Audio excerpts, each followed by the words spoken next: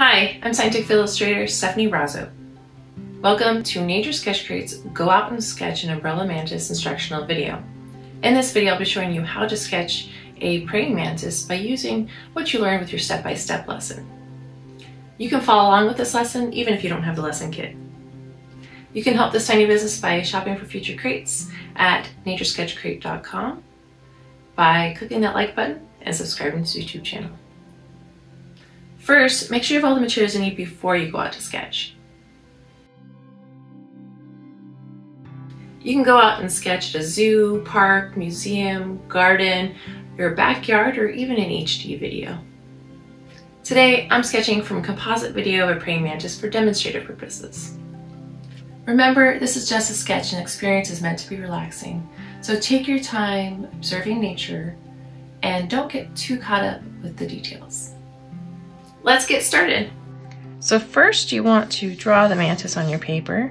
You want to think about where you want it placed and how big you want it to be. And you can draw the whole mantis like our final reference image for the step-by-step, or you can just draw parts of the mantis blown up or small, whatever works for you. This is your sketch. So you can use simple shapes to go ahead and draw this in, and I like to figure out the overall size first. So I'm going to draw a line from one side of the page to the other. And that's about how big my mantis will be. And then I will figure out about how big each of these parts take up in relation to each other. So when I'm drawing it in, I'm looking at the other parts of the body and how long they are. And it might not be completely right, and I can change things a little bit. I'm using very light marks to start here.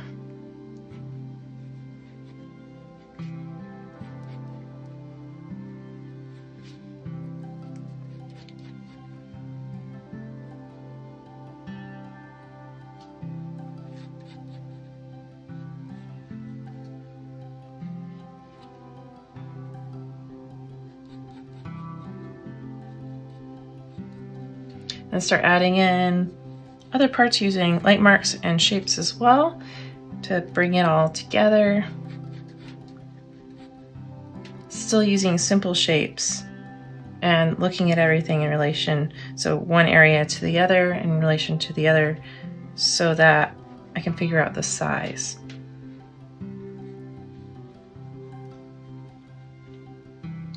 Make any adjustments if I need to, and it doesn't need to be exact. This is just a sketch.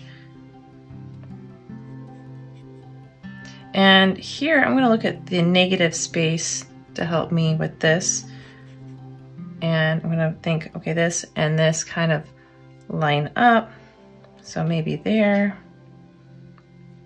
Again, not exact. I'm just quickly getting this drawing onto the page.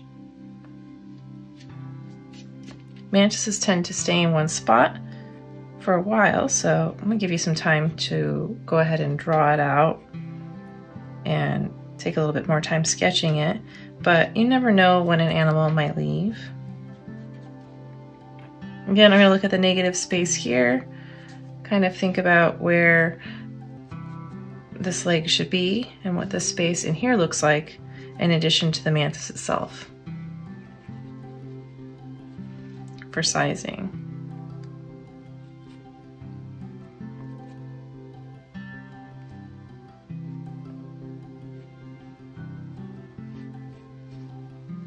And that helps a lot.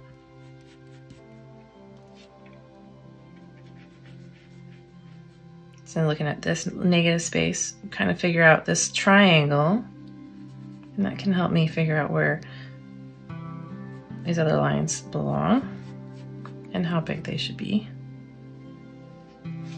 Using the light marks still because I'm just getting the initial sketch on the page.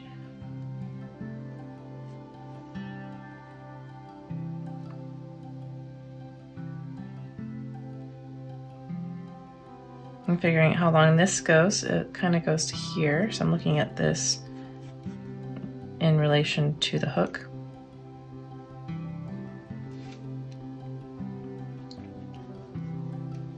I'm not going to spend a bunch of time getting it exact, just kind of getting this animal on the page real quickly.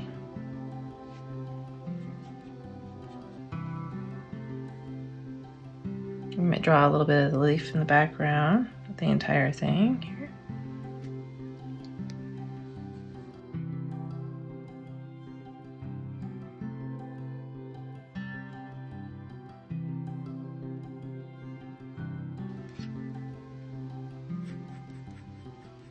I'm using slightly darker marks to start redefining some of these spaces.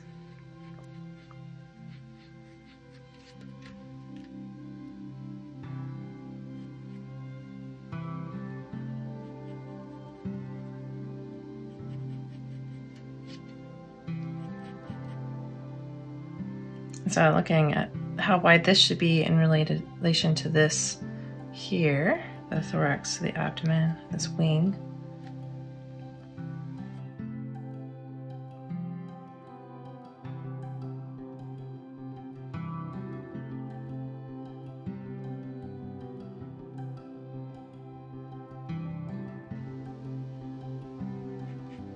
So I'm looking at this for leg placement here.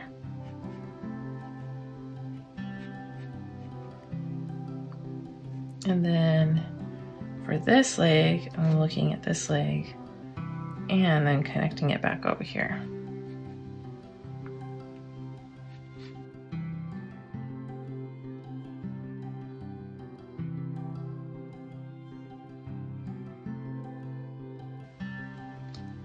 So every part can help you figure out where to put something else, like putting a puzzle together. These two parts here kind of in line.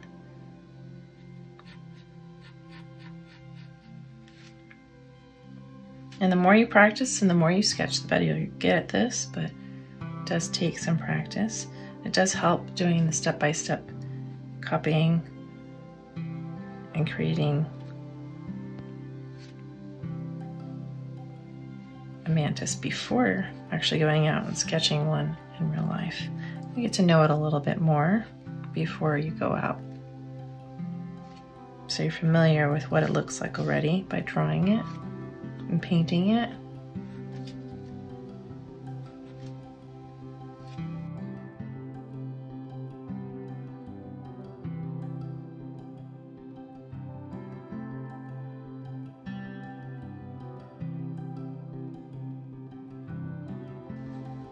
Something else you could do is just go out and draw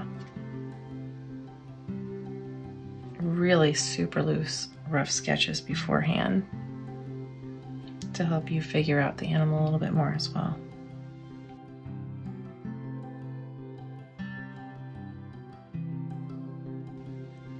And I found this mantis right after it had laid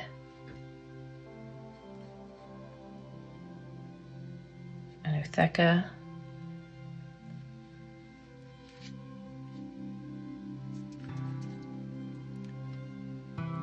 And I fed it some crickets, and then I released it again after I took a little video of it. And it's a California mantis.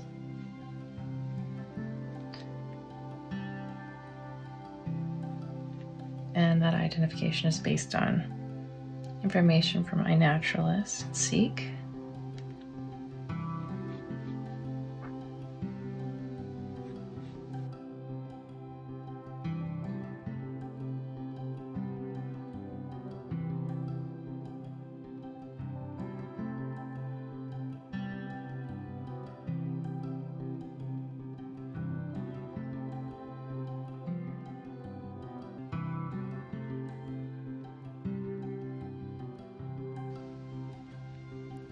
And nothing looks exactly right.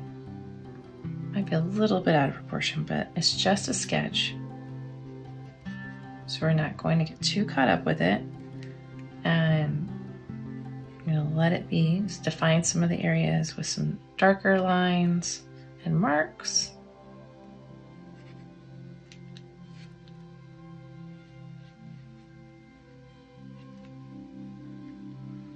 look at it a few times, try to make sure it's somewhat correct. The eye might be a little bit big, but I'm not going to worry about it too much.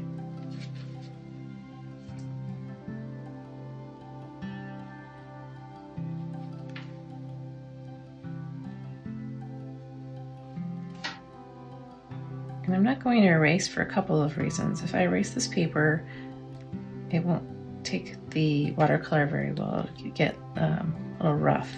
I can use my kneaded eraser to erase and lighten some marks, but I need to refrain from erasing too much. Then also animals tend to leave, and being able to do this quicker is a skill that's necessary for sketching. I see what might be a little bit wrong. So this actually should be a little shorter. And that's really throwing me off here. So then this should be a little bit different there.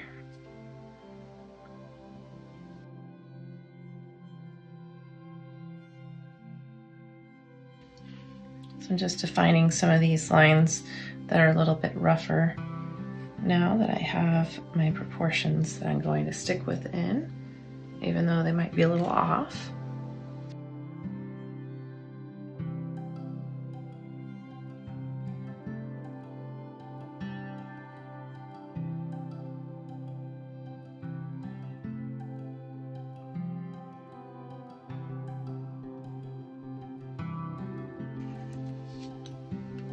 Even though I feel like the head's a little bit big, I'm going to leave it that way, and I can just say to the side, this is a little bit larger than I intended.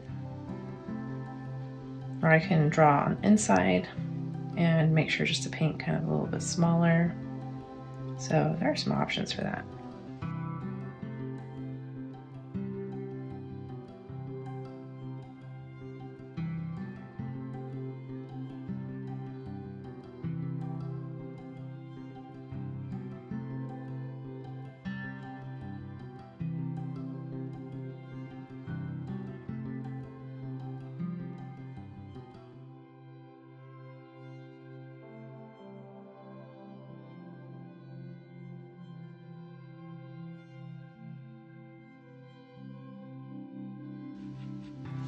All right, so I think I like how this looks.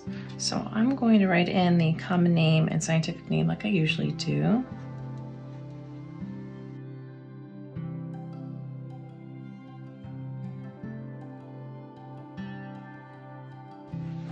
And make sure you add any kind of observations you have, how you are feeling, how creating this made you feel, maybe the weather, anything about the animal that you were observing, or something that you were thinking about your drawing, any things you would change in the future, or anything at all. This is your sketch, so make sure to make it your own.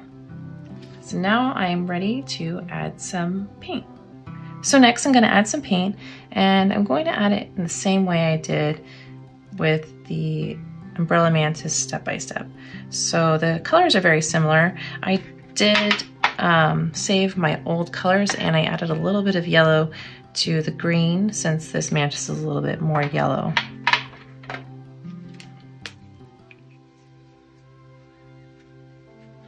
So I'll revive these colors by adding just a little bit of water to them. And if needed, I can add some more of any of my colors. I have the little bottles here. And these are the colors I used for the step-by-step lesson.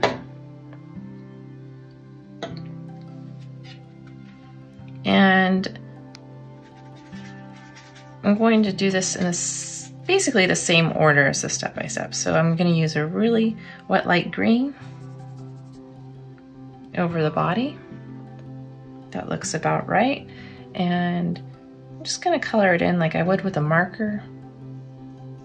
There's some areas that are a lot more yellow. I'll add some yellow in there too. So the coloration's a little bit different, but it uses all the same base colors. It might be helpful for you to bring your color wheel. Have it on hand if you need it.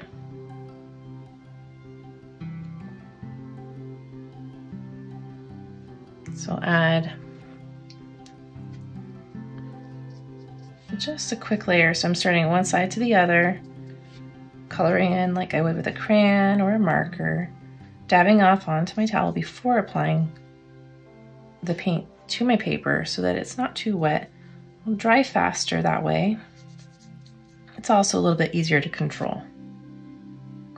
So I'm just adding it over the entire mantis. This area down here is a little white, so I'm going to leave that.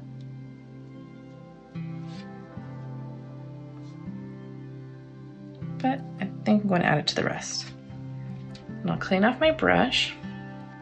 And since I didn't use a lot of water, I can move on and continue painting pretty fast, like adding more paint to the same area. So you can dab it with your finger to see if it's dry. It's pretty close. It should be ready by the time I get the next color ready. So next I will add a little bit of this blue color, just sticking with the same steps as a step-by-step. So a very, very faint blue on the head. And I can see a little bit here in the upper part of the thorax, right in back here. Maybe a little bit in the legs. Just a hint. Maybe a little here as well. Just a little bit of blue. I put just a tiny bit more right here. And I just painted that right over the first layer. Again, adding it in like I would with a marker or pen. Now I'm going to revive my yellow color, adding a little bit of water to it in my palette, not my paper. I'm gonna pull a little bit more to the side and then test it out. Maybe a little bit more water to it so it moves nicely. It's getting a little stuck on my paper when I paint. It should just be smooth. That looks good. So I'm going to pick up some more, dab it off onto my towel, and then start adding it in wherever I see it on the mantis I'm looking at in my reference. So I'm just going to add it here to the mouth and the eyes. And I think I'm just going to start from top to bottom and add it in. It's all dry. Even this area where I added the blue, because it was just a very light concentrated blue and it didn't have a lot of water that I actually added to the paper itself. It's a kind of a quicker method. And you also have more control when you don't use a lot of water on the paper.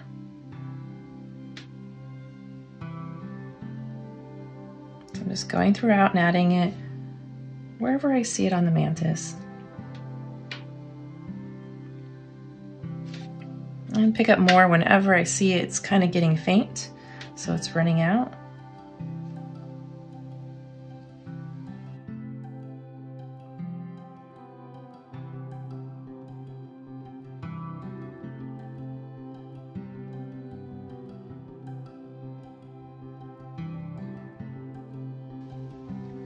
Looks about right. If I want to add more yellow or any other color, I can always go back and do it once it's dried.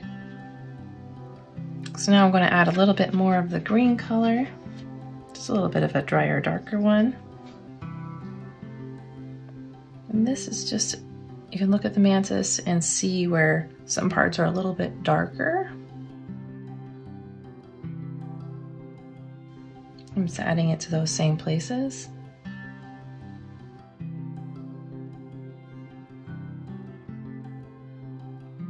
Picking up more whenever I need it.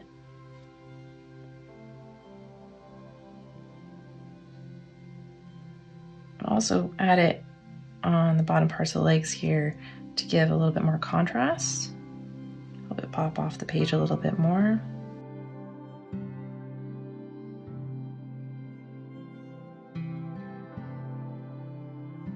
cleaning off my brush. And then I will revive this pink color. This mantis does have some pink in it as well, just like the Umbrella Mantis, just in a different spot. Its wings are not out either, so you can't see that. A little bit of pink here. You can test it out on your paper if you like. I probably should have done that first. A little kind of pink underneath the eye.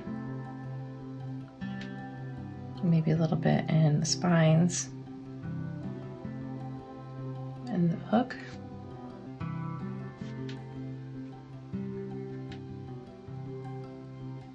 And I feel like it has a little bit of a gradient here. So I'm going to add some of that paint there, clean off my brush, and then just take the wet clean brush over that into that blue area, and that creates a little bit of a gradient. So that's going to be a little bit wetter because I added some water basically to it.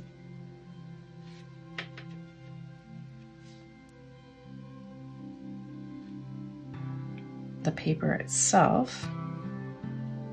And so it'll take a little bit more time for that one space to dry. And if you want more red there, you can add more color too, and it'll kind of just fade over the entire space. And you can move it around a little bit. And that's gonna probably warp just a little bit under that paper, so you wanna be careful when you're doing that technique, not to use too much water. My brush released a lot of water out of the barrel. Sometimes there's not a lot of control.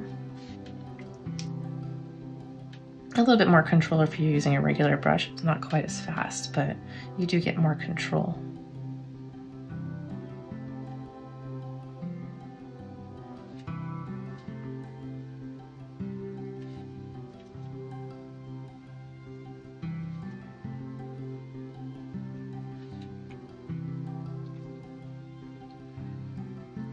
There's a lot of pink throughout this mantis's body. And I think maybe just a little bit more here. And if you have too much, you can clean up your brush and pick up a little bit more and pick up a little bit more. So you can remove paint as well before it dries. I'll clean off my brush. I'm then gonna add a little bit of the brown color.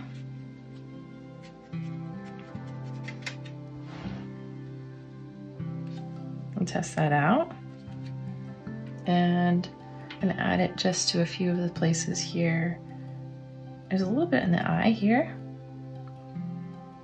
And again, I can do a gradient by putting some in there and then the clean damp brush just wiping it over the edge there to bring it up. And I didn't add as much water from my brush that time. It was a little bit more controlled. And then the spines seem to have a little bit of brown in them. The tips especially. And I'm not being super exact, I'm just kind of adding it in real quick. And then maybe the tips of the feet.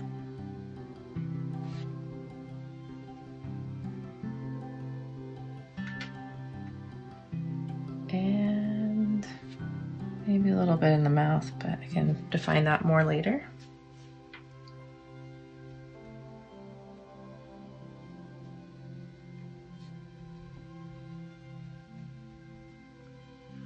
And lastly, I think I just need to add a little bit more blue. Maybe I was a little bit light-handed with that. Dab it off on my towel, test it out, dab it off a little bit more, and I think I just need to add it just a little bit here. Taking just a tiny bit, adding it in there as well. And maybe a little bit here. That's mostly dry. It's fine that I didn't mind that it would kind of run together a little bit. And I'm gonna add just a little bit more yellow.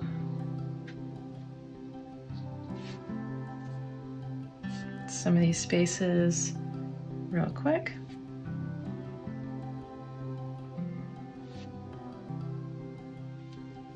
And then I'm gonna clean off my brush, let this dry, and add some ink lines. So now that this is dry, and you can test that by just kind of dabbing your hand over it, I'm gonna go ahead and start adding some ink lines. So I'll start with the black 005 micron, which is the smallest tipped micron I have. And I'm going to redraw in the scientific name and common name. I can refine some of the letters or just trace right over them. And then I'm going to redraw and redefine some of these lines of the mantis itself.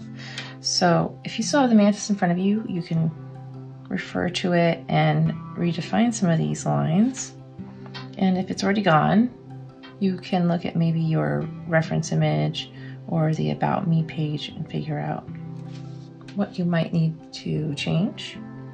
And you can redefine things based on where the paint landed or the way you're seeing it now. And since this is a small, thin line, it's very forgiving. Kind of like when you use light pencil marks. Let's just go throughout and redraw those lines. And again, don't worry too much about being exact. This is just a sketch.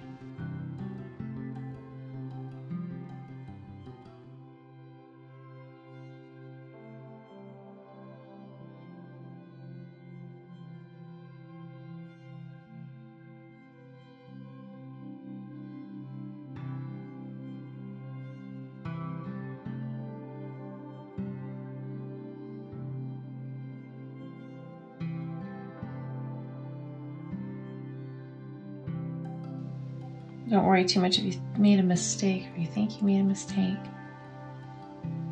Here, I just thickened the line a little bit. Just a sketch.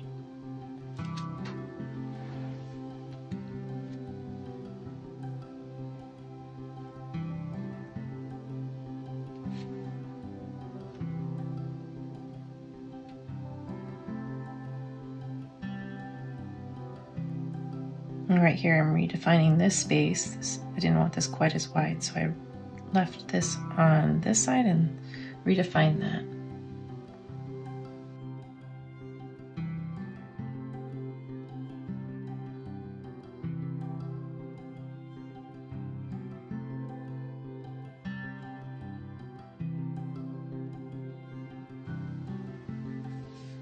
So next, I'm going to add some 01 micron lines. I'm going to thicken the common name.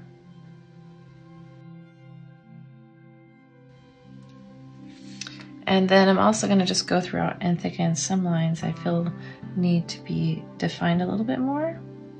There's some areas that stand out a little bit more, look darker. And I'm going to add some more lines that are even thicker, so I'm going to keep that in mind as I continue to add these lines.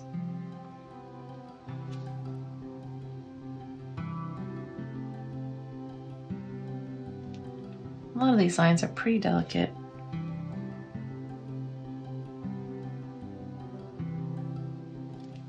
So I don't think I'll need to add a lot of thicker lines to it. Maybe I will.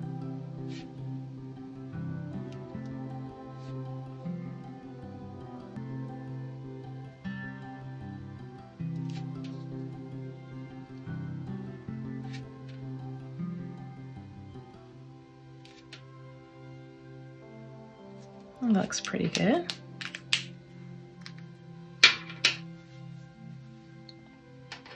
Last thing, I'm going to add some thicker 08 black micron lines.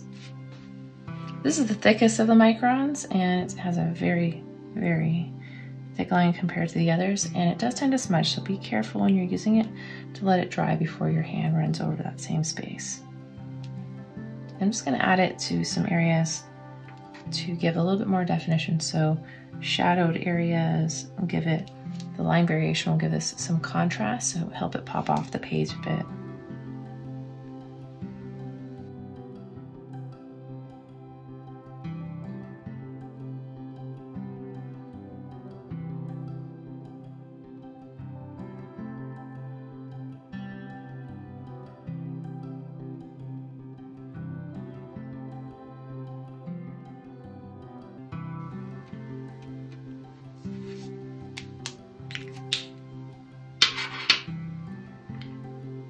And now we're done. Great job observing your world and keep practicing.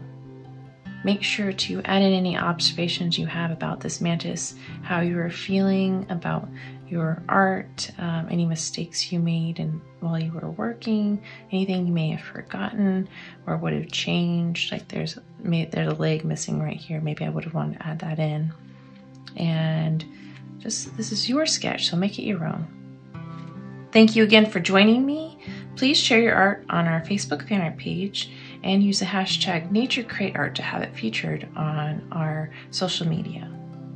If you have any questions or like to see a plant or animal featured in a future lesson, please leave it in the comments below. Don't forget to like this video, subscribe to this YouTube channel, and check out naturesketchcrate.com for future lesson crates.